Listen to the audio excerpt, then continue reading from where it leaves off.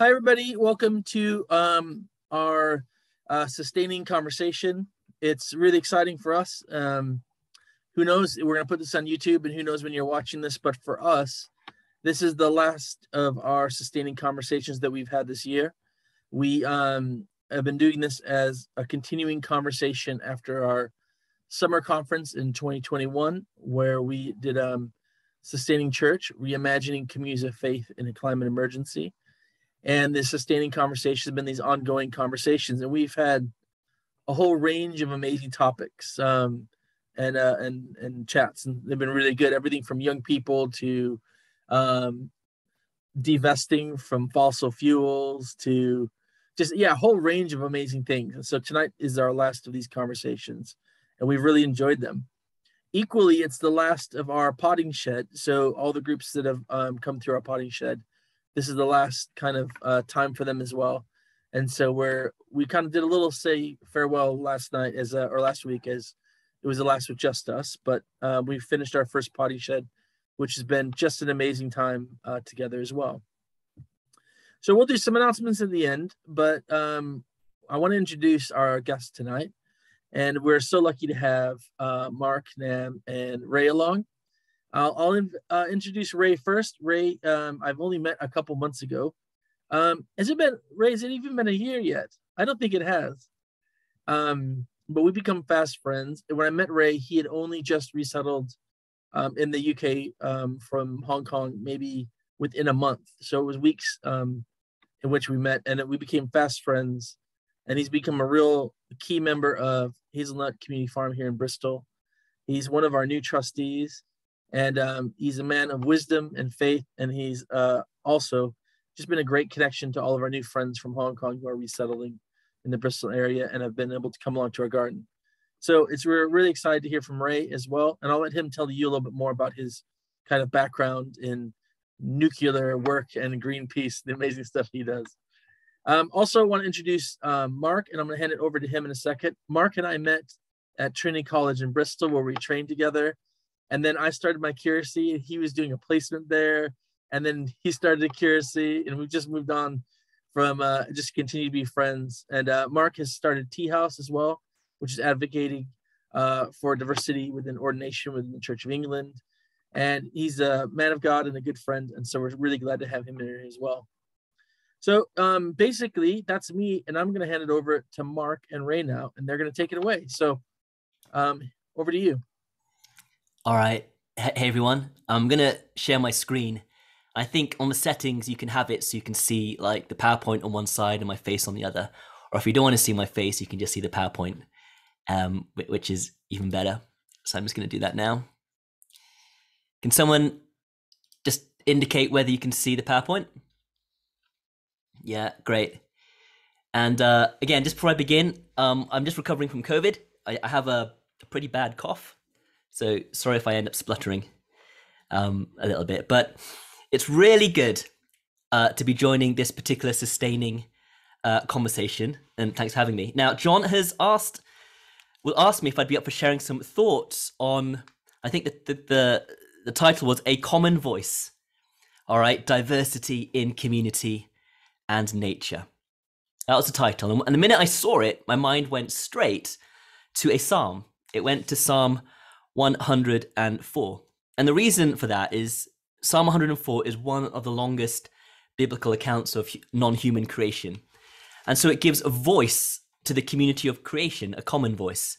And as you'll see, Psalm 104 is full of diversity and nature. So I thought we could begin this time by just reading through it and allowing God's word just to kind of sink in our hearts before we start talking about biodiversity and creation. You might be wondering why I chose this and not Job 38 and 39. And the main reason is they're quite similar, but with the Job passages, it seems a lot more harsh on humanity for trying to be superior.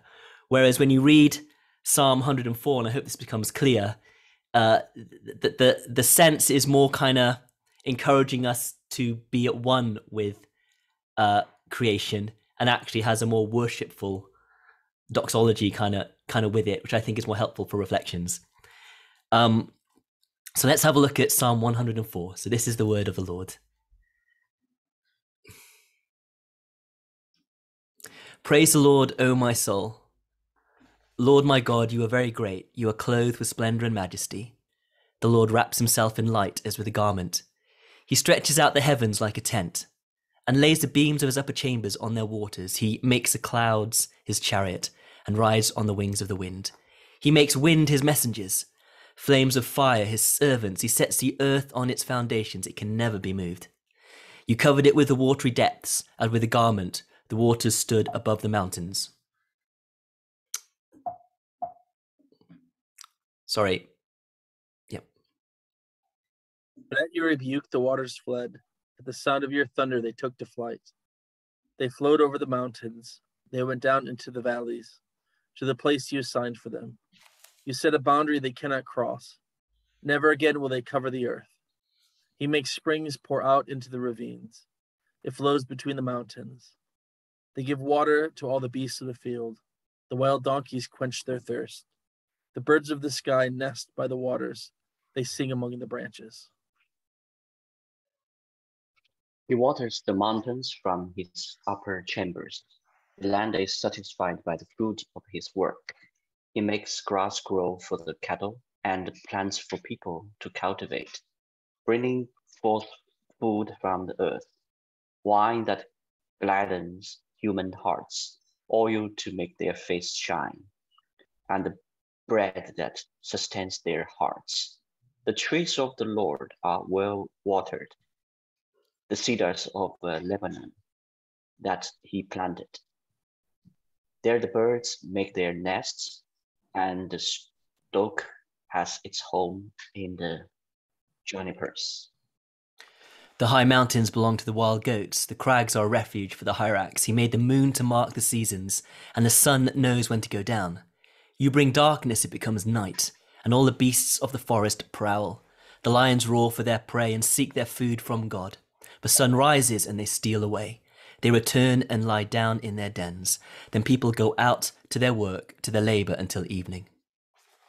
How many are your works, O Lord? In wisdom you made them all. The earth is full of your creatures. There is the sea, vast and spacious, teeming with creatures beyond number, living things both large and small. There the ships go to and fro, the Leviathan where you formed to frolic there. All creatures looked to, my screen's there. All creatures look to you to give them their food at the proper time. When you give it to them, they gather it up. When you open your hands, they are satisfied with good things. When you hide your face, they are terrified. When you take away their breath, they die and return to the dust. When you send your spirit, they are created and renew the face of the ground. May the glory of the Lord endure forever. May the Lord rejoice in his works. He who looks at the earth and it trembles, who touches the mountains and they smoke. I will sing to the Lord all my life. I will sing praise to my God as long as I live. And may my meditation, that's what we're doing, be pleasing to him as I rejoice in the Lord. But may sinners vanish from the earth and the wicked be no more. Praise the Lord, my soul. Praise the Lord. Amen. Okay, quite a chunky piece of scripture, but again, as I said, one of the longer passages about predominantly non-human creation. And I want to use it to speak a little to biodiversity. All right, you're probably aware this is a relatively new word, and according to the conservation biologist Stuart Pimm, it only gained common use in 1986 after the American National Forum of Biodiversity, and the 1992 Convention on Biological Diversity defines it as, and I think this is helpful for us, the variability among living organisms, including inter alia terrestrial, marine, and other aquatic ecosystems, and the ecological complexities of which they are a part. And this includes, and there's that word, diversity, we'll be coming back to that, within species, between species, and of ecosystems. You know, you'd be forgiven for thinking that this is a description of the psalm that we just read together. Now, when it comes to biodiversity, which we'll be looking at, biodiversity conservation, Fred Van Dyke points out that scientific and goal-rational approaches to biodiversity or conservation consistently fail to frame biodiversity conservation as a moral endeavor. And without a moral framework, even the most elaborate of schemes will fail to make a lasting impact. So experts are saying we need something more, and I think most of us know that.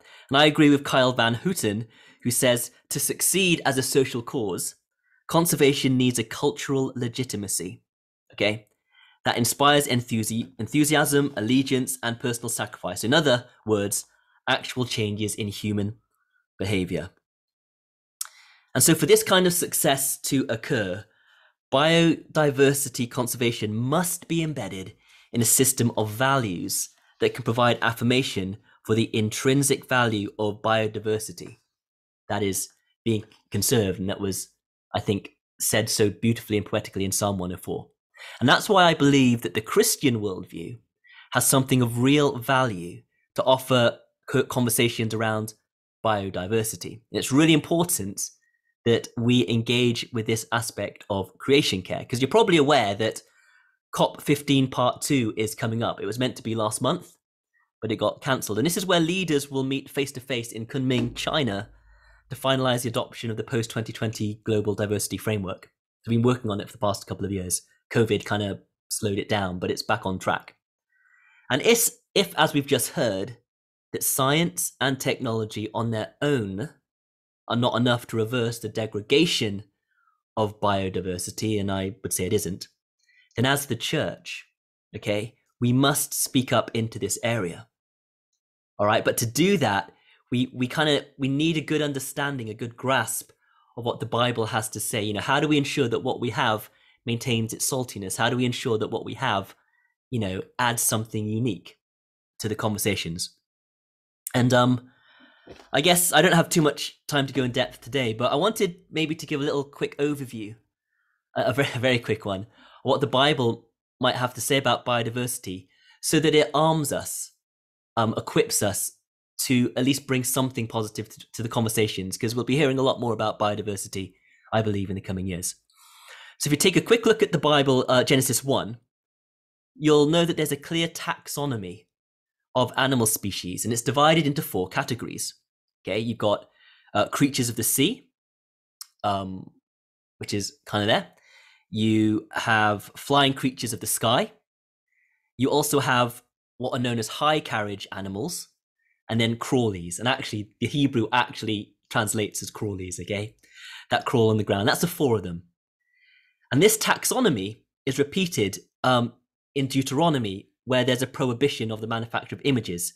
And again, just to show you there, it says, you can see the 4 right there. Any animal on the earth, or any bird that flies in the air, or any creatures that move along the ground, or any fish in the waters. You've got that 4-fold division being made. And, you know, there's a lot more in the Old Testament canon, but even if you fast forward to the other end of the Bible, John envisages a quartet, and that's significant, of living creatures around the heavenly throne in Revelation that offers ceaseless praise to God. And John declares expressly that he heard every creature in heaven and on earth, and under the earth, and in the sea, and all that is in them, saying, to the one seated on the throne and to the Lamb, be blessing and honor and glory and might forever and ever. I think I've got that right there. Yeah. So the vision of a redeemed cosmos includes all creatures, with all their territorial and biological diversity, giving eternal praise to the Creator. And again, that's something that, you know, as Christians, we believe is part of the reason why creation was formed, to offer that praise, which isn't part of, I suppose, everyday secular discussions on biodiversity. So again, a diverse community of voices, which is tonight's topic for sustaining conversations.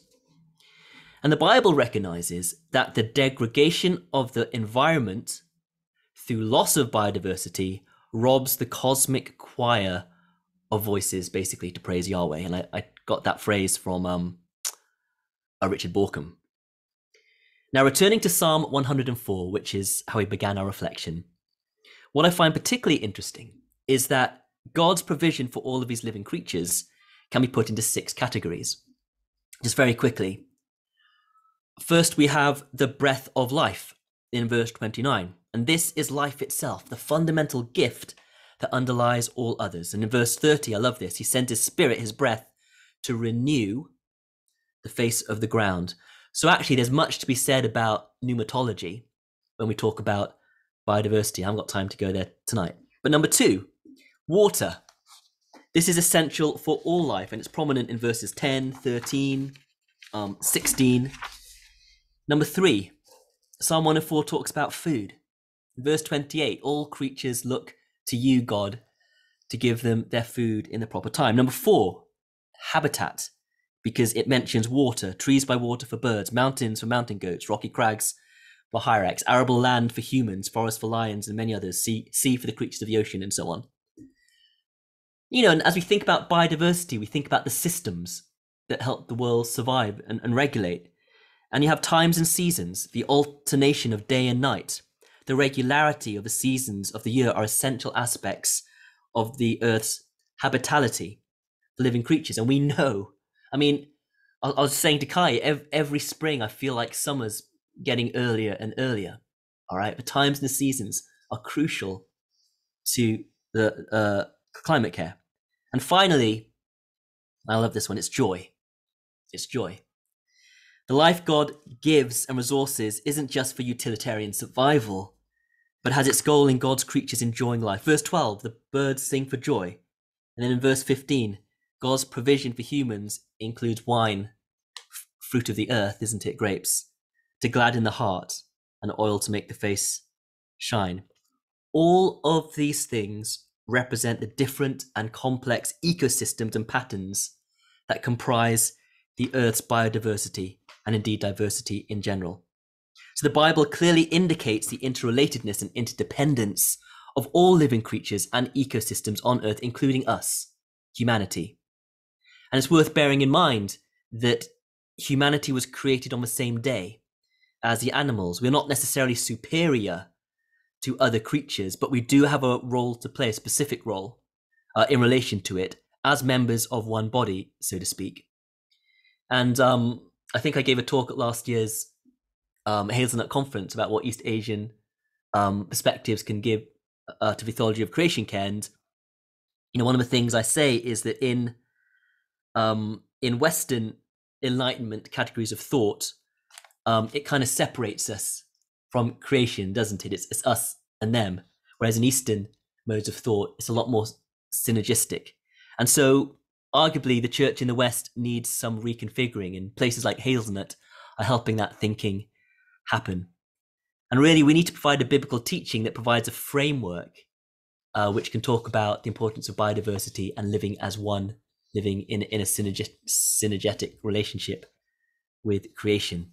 And I often talk about a theology of yin and yang as being a category of theological thought and enabling that.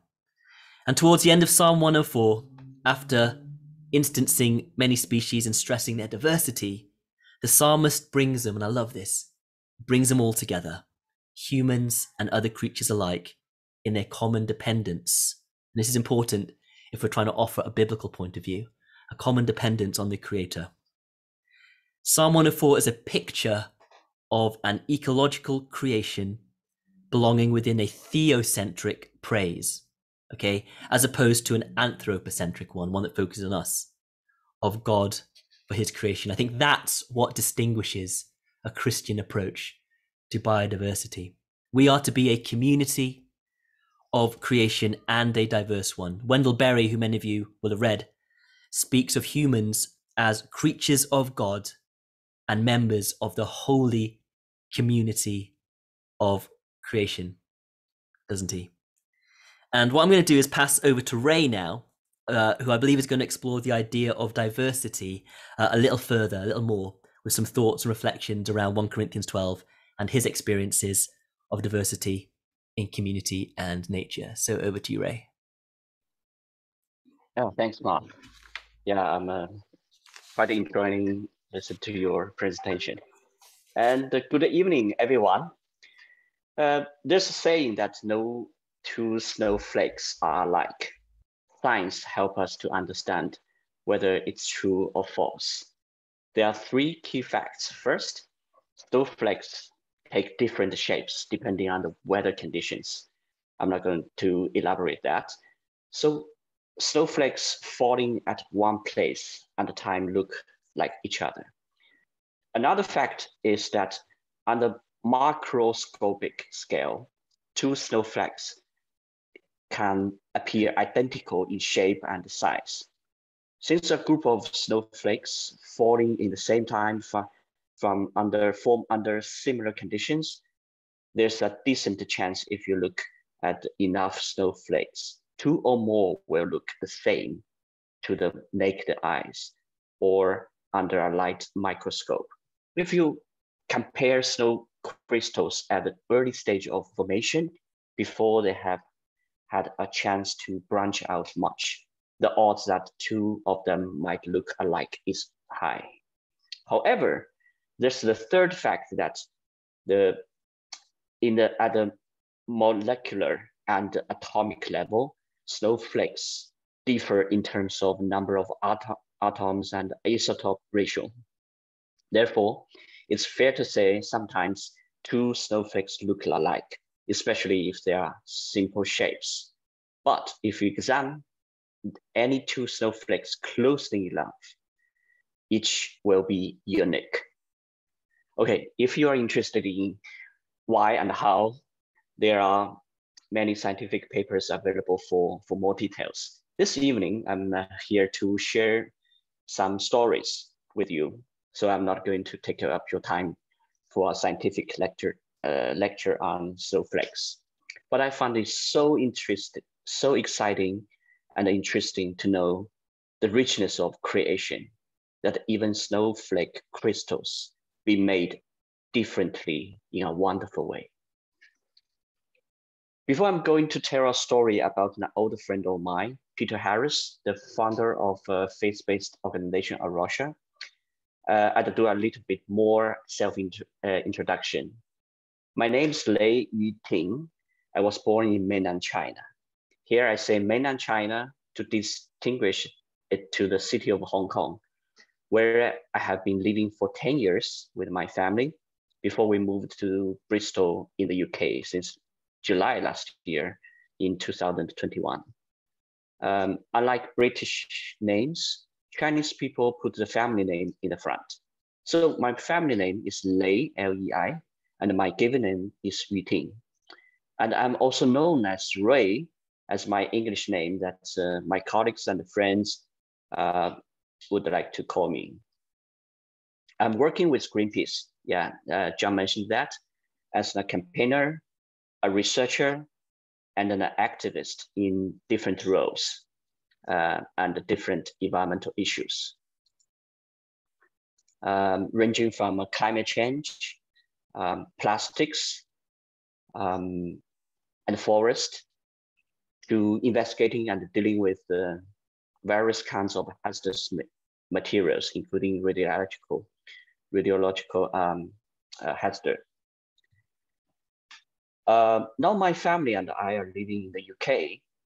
I'm involved in the Hazelnut Community Farm to grow and share food and to worship and garden farm together with a group of local British people and people from Hong Kong.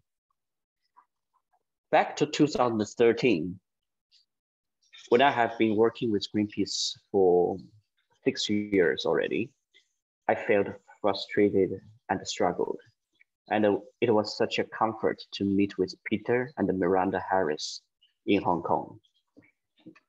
At that time, it was frustrating after investigating into many heartbreaking environmental destructions and bearing witnessing terrifying pollution sites in China and in different places of the world. As a Christian, I was also struggled whether it's a right path to work in quite a diversified environmental organization. And it is usually perceived as a radical group. And there are only a few Christians working in it. I could say quite a few. By that time, Peter and Miranda had founded Arusha and operated globally for 30 years since 1983. Peter listened to my frustration and struggling, and then he shared with me his story about campaigning against a local powerful developer in Portugal. Peter basically opened for me the seeing of a big picture and the higher purpose of creation care beyond the environmental protection work itself. In an interview, Peter made the comment that it's important to understand that Arusha as a movement is driven by biblical theology. It is not a Christian attempt to save the planet. It's a response to who God is. And the creation care, for creation care, Peter's insight is that it is a calling that can become second nature, the single expression of normal Christian living and worship. I read from one of books he wrote that this caring for creation has spontaneously taken a number of widened various forms, as could be expected for Christians who live and work in such a wide variety of contexts around the world. Almost daily, it seems that new incarnations of Christian life are taking shape in all kinds of different communities, in green or city spaces, in stands of trees, of rare trees, or in new expanse of precious freshwater wetlands. It is beginning to look almost too multicolored and creative to discern the common threads, but some shared commitments are emerging within the lives of many involved in this work, and we would like to make them more widely known. They have to do with a closer hold on community and a deeper search for the relationships that must lie behind the tactics and techniques of environmentally concerned. They appear out of the wisdom of different cultures, renewed in Christ, and are seen in the strength of his impress of the broken-hearted. So I read this from the book Peter wrote, The Kingfisher's Fire, a story of hope for God's hope. Yeah. Unlike Peter, who was born and grew up in Western countries, I was born in China, speaking Mandarin as my mother tongue, growing up in a mountainous and foggy city of Chongqing, southwest part of China, which is famous of spicy food and hot summers. And when I met with Peter, I was living in Hong Kong, a compacted modern city where people speaking Cantonese and always busy and working restlessly. Despite all the differences, such as age, place of birth, languages, and of course, totally different background we grew up and the difference of two organizations we work with, Peter and I shared more in commonalities than differences regarding to creation care in the Lord of Jesus Christ. Isn't it amazing? And this reminds me of the Bible verses in the 1 Corinthians chapter 12, that it is one body, but it has many parts. But all its many parts make up one body. It is the same with Christ. We were all baptized by one Holy Spirit, and so we are formed into one body. It didn't matter whether we were Jews or Gentiles, slaves or free people. We were all given the same Spirit to drink. So the body is not made up of just one part. It has many parts. Another small and beautiful story I'd like to share here with you is about Hazelnut Community Farm I'm involved in. The first time I got to know the Hazelnut Community Farm was in August last year. As John mentioned, yeah, just 1 month after our family moved to the UK. Another friend, David Good, also one of the trustees of Hazelnut, my local friend and a local tutor for my CRES study in Bristol, introduced us to the farm. Yeah, he aimed to welcome us and show us around in a new place. My family and I found Hazelnut Community Farm a peaceful and a joyful place that reminded us back in Hong Kong. We sometimes went to a small local farm running by a friend there. And I started to introduce the Hazelnut Community Farm to more friends from Hong Kong. And more people from Hong Kong enjoyed coming to the farm. Yeah, every Sunday afternoon. Here in the Hazelnut, I'm not only enjoying and learning from the experience of putting my hands in soil to grow food, but also through the gardening work, I'm reaching out and getting to know more people from different backgrounds come to the farm. It is more than a site for welcoming people from different places to come to grow and share food together. It is also a church of communion in Jesus Christ. We all know that we are facing climate emergency and the food prices rising, and might have food shortage in near future soon. How then shall we live? Are we going to fight with each other to protect the self-interest of the individual or our own organization, or we can take an alternative approach to live in generosity and abundance? Here, I read an article that the doctor named Kathleen Allen, she actually researched and found that nature would teach us that there's another way of operating a system, one that's not based on scarcity, but on abundance and generosity.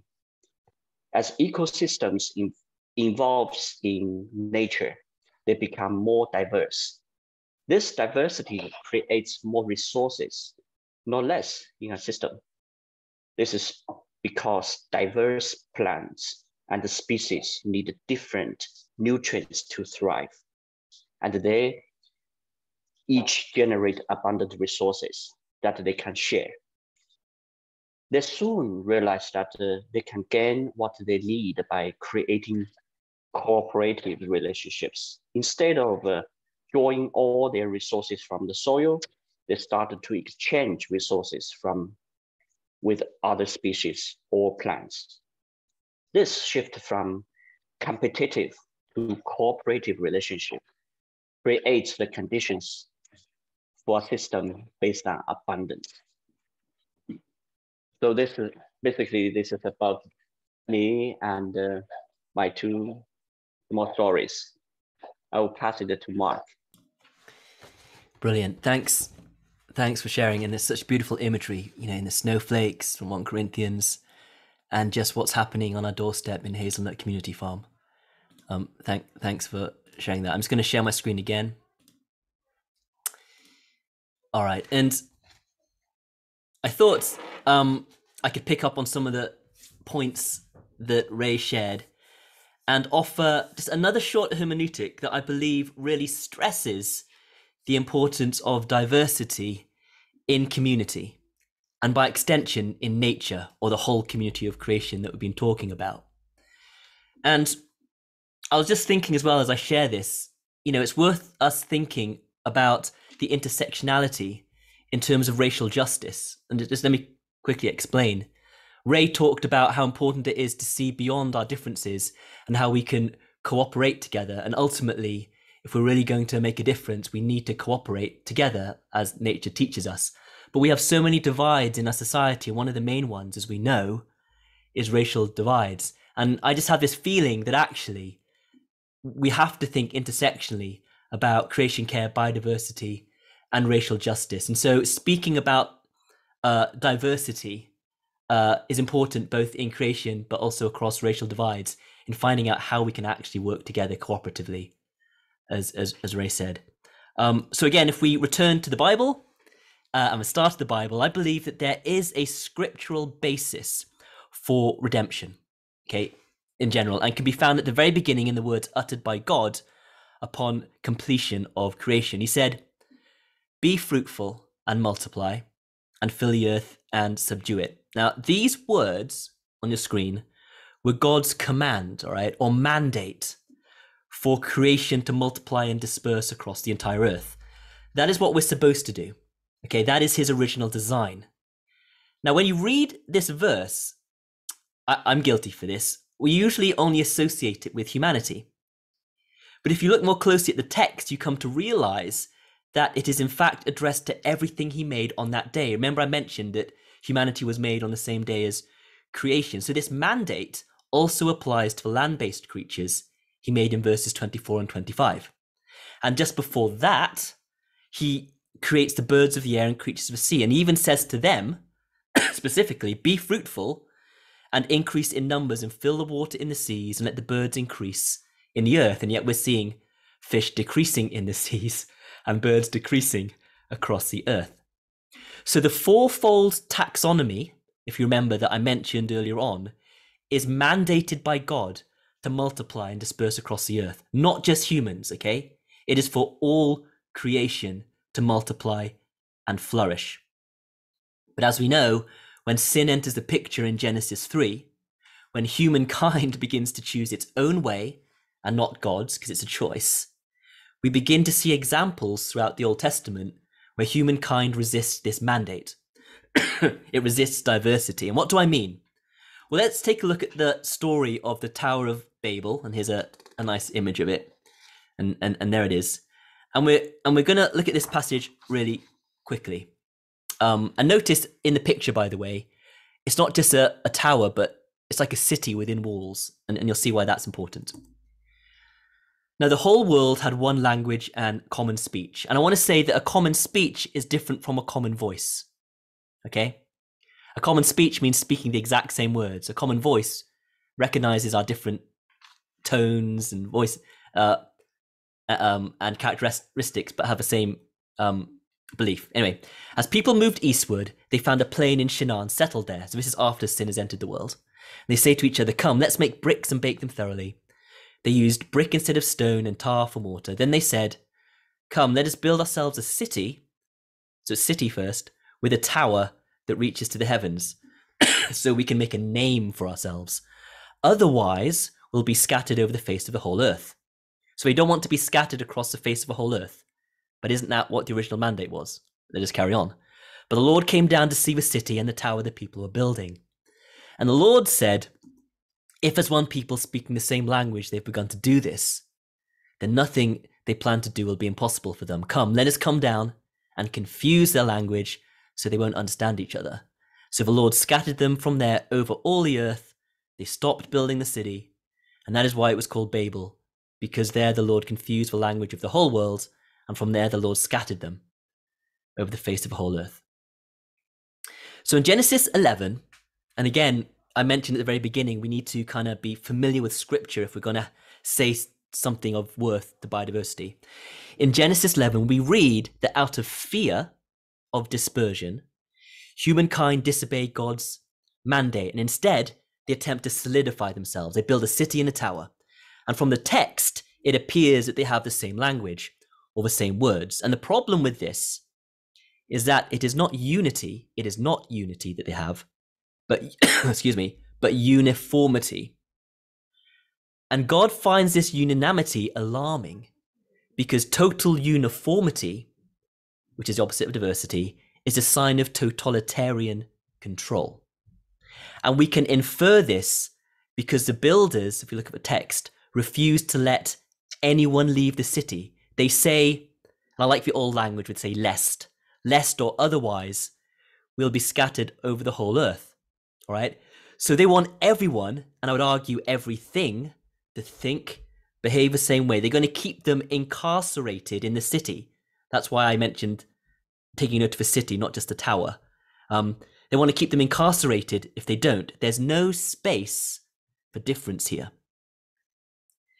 Now, interestingly, when Paul, later on in the epistles, writes about creation crying out in Romans, we often have this picture of just kind of like creation crying out, waiting for God to return, right? That's been my understanding of it for many years. But I was at a conference recently at LST, and the speaker suggested, and I think this is very profound, he said that Paul wasn't writing about creation just groaning and calling out in a general way to God, which is how I've understood it. But you can see Paul's writing those words in relation to his comments on idolatry. And he argues that the created things are crying out to God when they are used for purposes contrary to the worship and glory of God. Remember in Psalm 104, we were talking about the importance of being one worshipping theocentric community.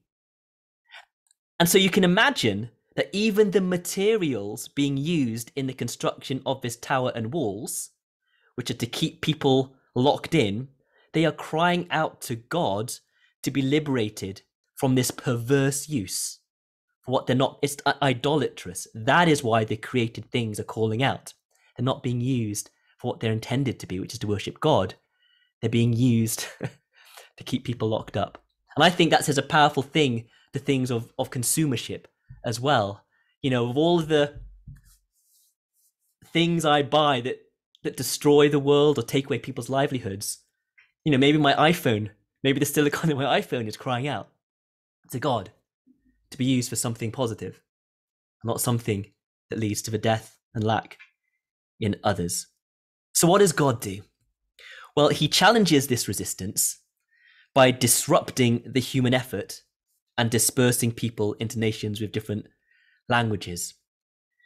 So remember the original mandate in Genesis 1 to multiply and disperse. Well, here, God disrupts the human project and disperses them again. And it is a divine act of subversion. Excuse me. And what's interesting is that no names are mentioned in the story of Babel. There are no names because there are no individuals. And this is ironic, especially ironic and tragic in light of the people's express wish, and you can see it in verse 4, to make a name for themselves. But there are no names because of the regime of they've created. Can you see the irony being painted by the author here? Whoops. Now, immediately before the story of Babel, we read a long genealogy of Noah's various children, and then their children and children after them. So we're bombarded with names in Genesis 10. And remember, the story of Noah is one in which a Christ-like figure, Noah, preserves all living creatures, biodiversity on the ark. He doesn't do it because it benefits him, but the author was writing it, I believe, to communicate that God cares and wants to preserve all biodiversity. Okay, that's chapter 10. And then after our chapter, in chapter 12, there comes, after Babel, there comes another long genealogy and another proliferation of names. And to add irony on top of irony, this second genealogy starts by saying the words, "This is the line of Noah's son Shem." That's chapter 11, verse 10. And Shem literally means name in Hebrew. So God wants to know each one of us, including all created things, by name. Remember the lengthy taxonomies and so forth. He wants us to see one another face to face, for each one of us to be known. And yet the story of Babel is an assault on God and an attack on human, and by extension, creaturely uniqueness. That is why God disrupts and disperses. So disruption and dispersion are ways in which God resists the human effort to maintain identity and continuity through institutionalizing the experience of God. Disruption and dispersion are the ways in which God tears down the barriers that keep us from, and here we are, worshipping together. Remember, I was talking about that theophany, that theocentric view of which to look at us and creation, that shared choir, that common voice, praising God, being used for what he created us to be used for. As I saw in the reflection on Psalm 104 and what Ray shared briefly from 1 Corinthians. We are to be a theocentric community of creation. This is how our faith can intersect conversations pertaining to biodiversity. And I mentioned racial justice, but as I've gone through this, you can read into how this hermeneutic, can talk into matters of racial justice. But equally, we can see how this hermeneutic talks about biodiversity as well. We need to break down the barriers that divide us and cause us to use one another as God didn't intend. Of course, the most significant moment of disruption and dispersion is found in the death and resurrection of Jesus Christ. The Bible is about this good news. And this is God's final rejection of centricism. In him, as Ray said, there is no longer Jew or Gentile. The cross was not simply God's judgment on the sins of the world, although it did do that. It was God's judgment on any form of institutionalized religion or corporate way of managing the world's resources or way of doing worship that seek to exclude the foreigner. And that can refer to creatures belonging to the created order as well, which we see foreign to ourselves with a more enlightenment mindset that needs to be turned around. We need to recognize the intrinsic value of creation's biodiversity. And as Christians, we need to give voice to creation in all its glorious biodiversity. So for those of you who don't know, I'm an ordained Anglican priest, and I'm going to be really geeky and intersect this with the marks of mission, right? But the first mark of mission is to proclaim the gospel. And I think the fourth or fifth one is about creation care. But we need to proclaim, we need to give voice for creation when no one's listening to it, for the sake of the mission of God, the Missio Dei, and for the church. I want to end this reflection by reading a quote from the former Archbishop of Hong Kong. So I was born in the UK, but I've spent most of my life living and working in Hong Kong. And I want to quote the former Archbishop, Paul Kwong, who often described the church, and I think this is a beautiful way to describe it, as a new community becoming into being. A new community becoming into being.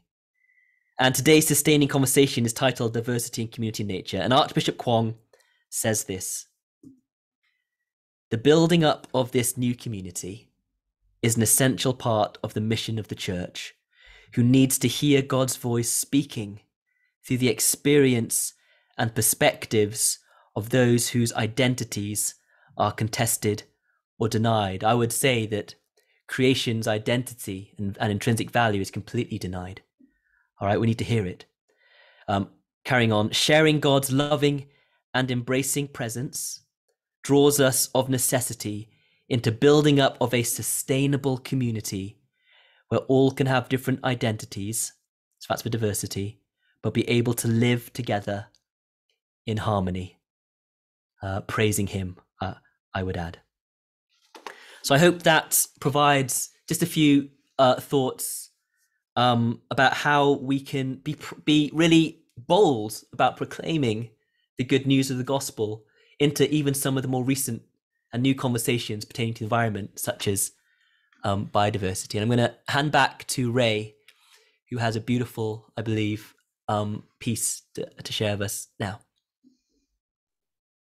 Yeah, thank you, Mark, again. So just before the sharing, Peter Harris shared me with his insight about the diversity in community and the nature.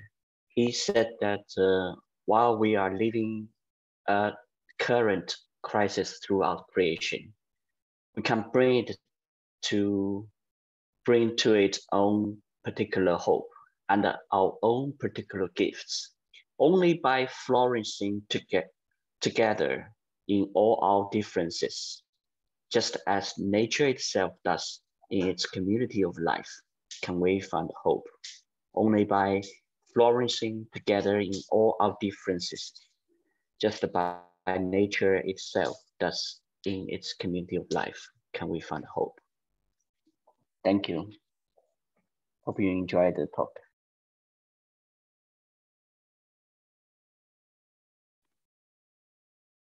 Thank you, Mark and Ray. That was amazing. So much to think about in the process. We just want to kind of have a little time discussion now. We've got about maybe 15 minutes to kind of go deeper on this and ask you questions. So we're small enough now where you could either unmute and just ask a question or put it in the chat and we can ask it for you that way as well. So the floor is kind of open to ask any questions of both Mark and Ray.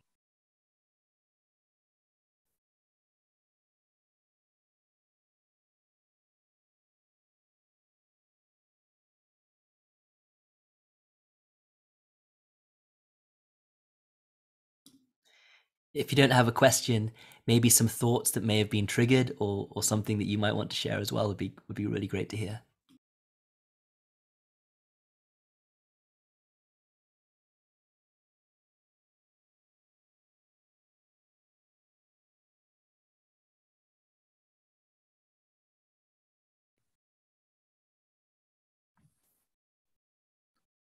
I think I can see someone attempting an unmute.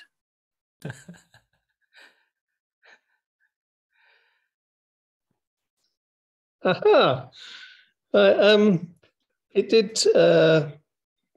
did make me think about what Joseph Stalin said, that the death of an individual man is a matter of consequence and pathos.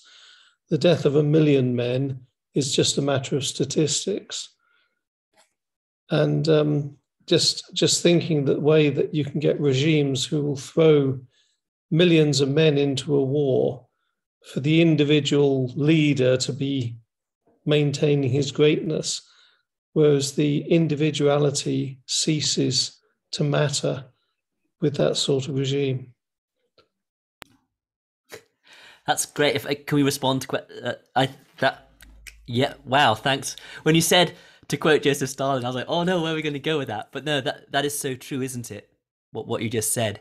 It's so much easier to depersonalize people when you see them as one large monolith. And actually, I'm part of a group called CARG, which stands for Campaign Against Racism Group, which campaigns on behalf of East and Southeast Asians. And actually, one of the things that faces this particular community is the way in which the media often kind of monoliths people who look East Asian in the way that they report and use images, so that I think, yeah, people are dehumanized as a large group. And yeah, no, really thank you for really drawing us to that with that quote. It's so true, isn't it? And how do we as the church help bring a face to one another, but also creation? I think in terms of getting to know the other, I think it's by getting to know one another. It's only when we get to know the other that we see them made in the image of God, that we see their face, we see their name. But trickier to do with creation. Would love to know if anyone has any suggestions about how we can help people not treat creation as just some, like the Amazon rainforest, right?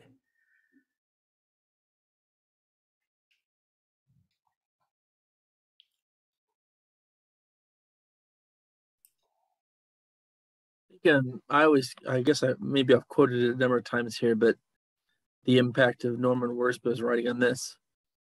He's written quite a lot on kind of this lost images. So I've mentioned it here before, I think, where I think he's expanded in his latest book as well, which I forgot the name of. My wife's really enjoying it.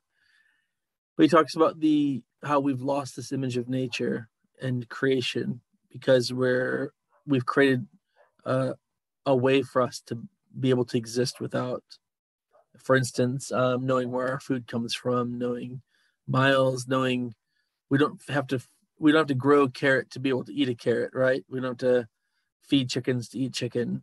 And so because we've lost that image, then we have to kind of consume more.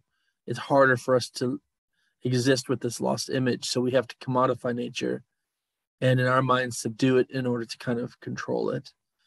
His argument then is that if we lose nature and we commodify it, then we lose the image of people and we commodify people. And his argument is that's why we can consume so much in the West to the detriment of other countries, because we've lost their image as much as we've lost the image of creation.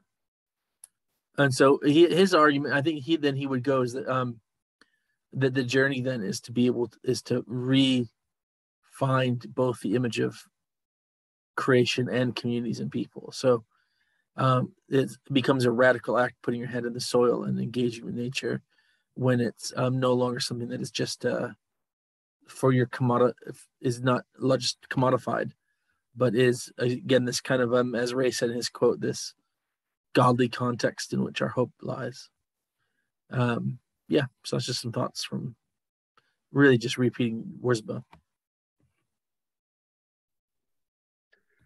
When I first came to this neck of the woods, I moved from a city. I was living in Cardiff, and now I'm in West Wales. And for a year, I didn't seek out another church. I didn't go to church.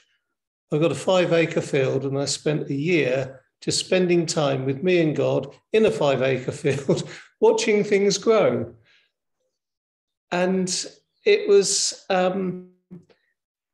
it's a revelation just how much creation screams out what God is like if you take the time to spend watching the weeks of a plant germinating from a seed and growing, and then the leaf buds, and then the flower buds, and then the fruiting bodies, the nuts, the seeds, whatever.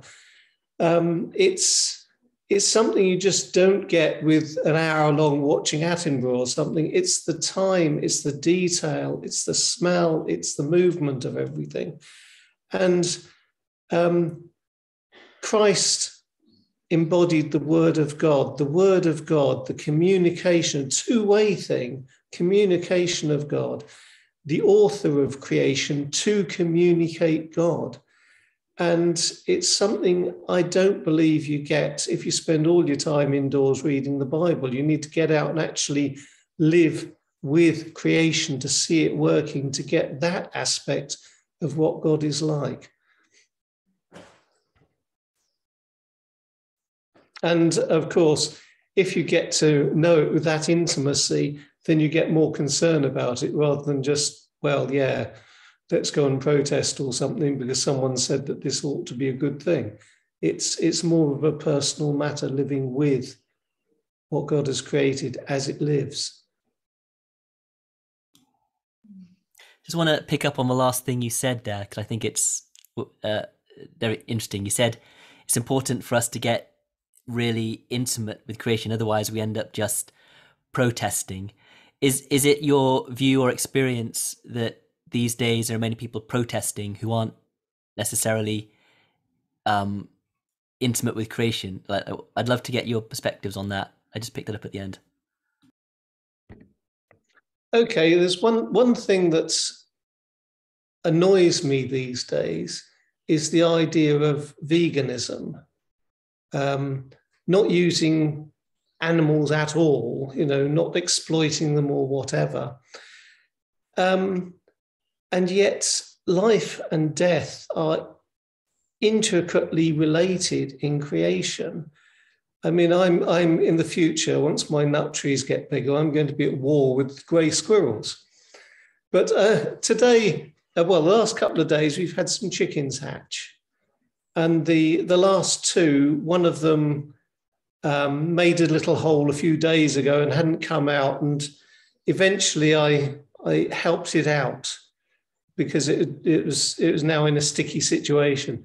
And the other one, it died a few days ago. And I wasn't grieving over it. It was just the way things are. Some things live, some things die. Some animals we eat, and some we don't. And the idea that all life is this totally sacred thing at at every living being has rights to live somehow. It's not the way it works. God didn't create it that way. Some things live a long time, some a short time. And some things we cause, well, we start off with growing and, plants we sow and animals we breed. And some of those we kill off. I mean, gardening is a matter of life and death. Some things live, some things die. And it's this worship of individual lives must be somehow preserved. It's not always the case. And God puts murder as being the killing of humans, but not the killing of anything else. And I'm hearing that sort of protest taking in animals as being on par with humans.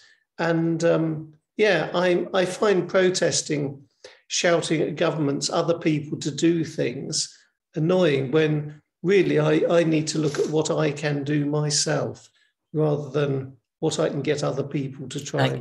Thanks for elaborating that. I was so interested. In fact, I didn't get to expound on it from Psalm 104, but I think it was in verse 29 where it says, when you take away their breath, they die and return to the dust.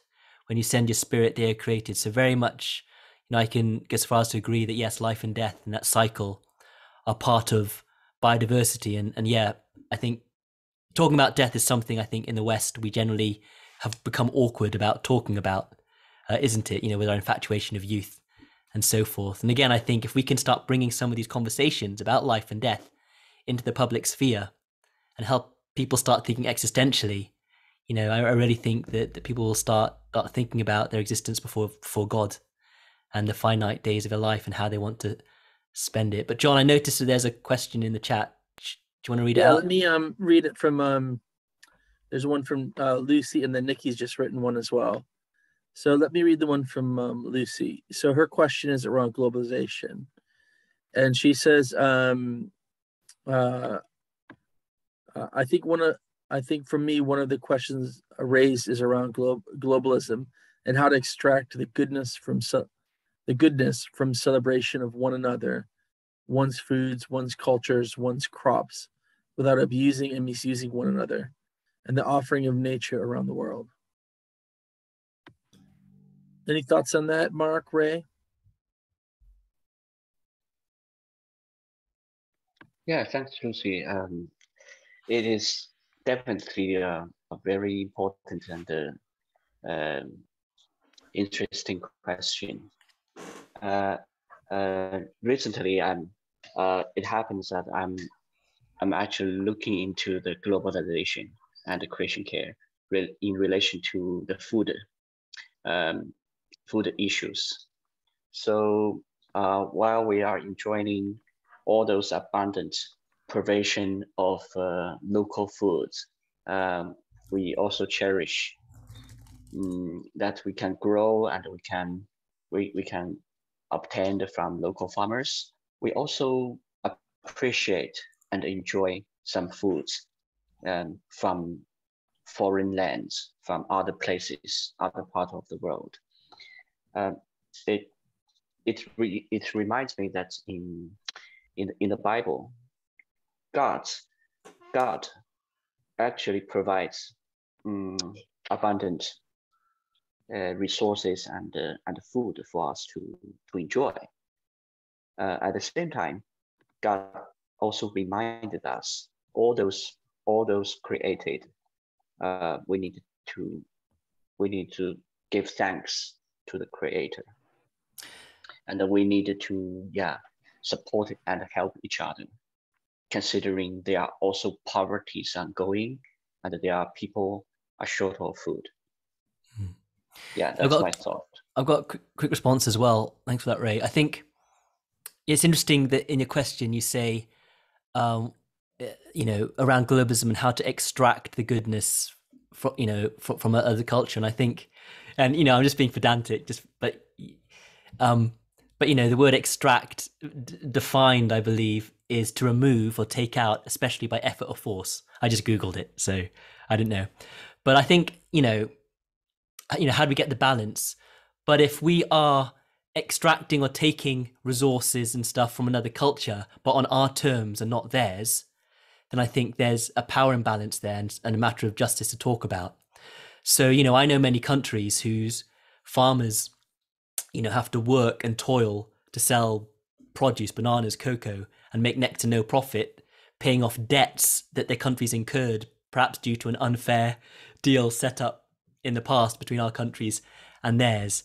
And so again, I think this is where it intersects with those questions. Whereas if a country, is more of a fair trading partner and feels like they can do this, and I think it's fair, is one thing I suppose we can consider. And the other thing I think is, I often argue that when humanity was portrayed in Genesis, it was to be a royal gardener. In Genesis, I think it's 5, it says there was no shrub or plant on the ground because God had not sent the rain and had made humanity. So this suggests that creation wouldn't be better off without humanity, which some fundamental environmentalists believe, which can lead to devaluing human life, because they're like, we're a scourge on the planet. And I think that goes to what Peter was saying. We need to avoid that. But actually it's saying God created humanity because he designed us to help co-create with him and so forth. And we see Jesus being resurrected in the garden and so forth. So ergo, all to say, if that is the image that is on us as Christians to be co-creators as gardeners, if we therefore remove that image from another by not letting them garden in a way that helps them live well with creation, if they're forced to employ industrial methods just to try and pay off for debts, then we are preventing them from imaging God as gardeners. So again, that's another angle to bring into when we're asking about, is this particular company, the way that they're extracting from this, that's why fair trade is so important, basically. But I think there's some theological ways that we can kind of wrestle with it as we try and discern a way forward. I think just kind of, I really appreciate that. And I think just kind of wrap up now as we're just at time. Kind of bouncing off what you're just talking about in that question as well, is kind of coming back to permaculture principles, which I find have been really helpful. So I went on a Rasha retreat, and I was kind of thinking of these and finding why does it feel like so much of the net zero chat rings hollow to me?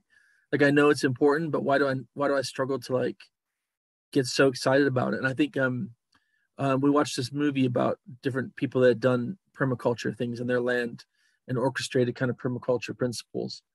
And one chap said that if we only think about this, the issue of climate emergency as we're at fault, we have to reduce ourselves, the natural conclusion is it'd be better if we didn't exist on this planet.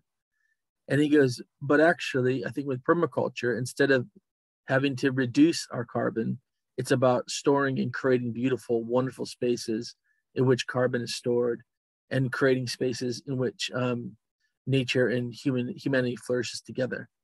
And to me, that's much more exciting to get behind than just the reduction. Do you know what I mean? Like that all of a sudden becomes something really wonderful and amazing. I think that is kind of the heart behind, and what Nikki's written here too in her quote. She wrote in the chat, we cannot protect something we do not love. We cannot love what we do not know, and we cannot know what we do not see and touch and hear.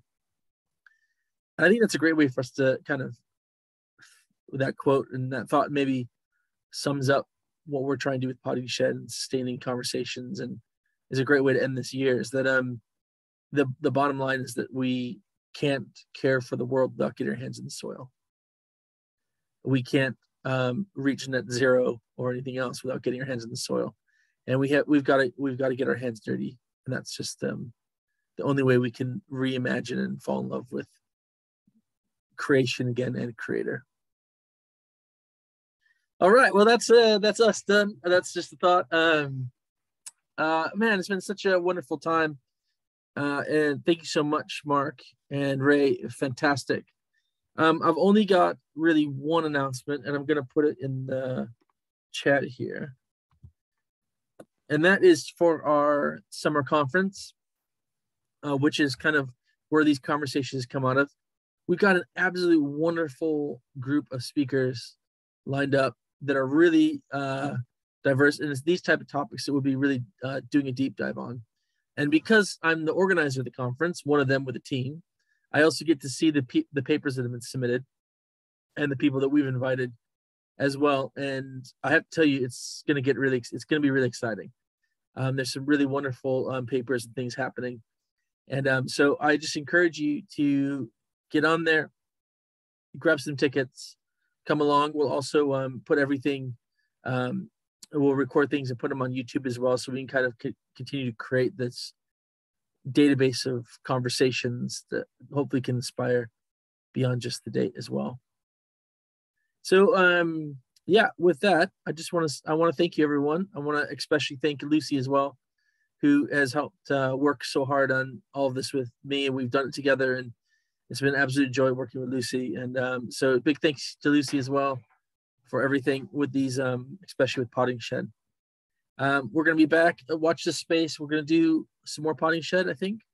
And I think we've got some creative and fun ideas about how we can do that moving forward as well. So everyone, thanks so much, and have a very good night. Great. Hey, John, can you stop the recording a second? I wanted to ask Peter which part of West Wales he's in, because my family are in West Wales. Now. Good call. I have to find the recording.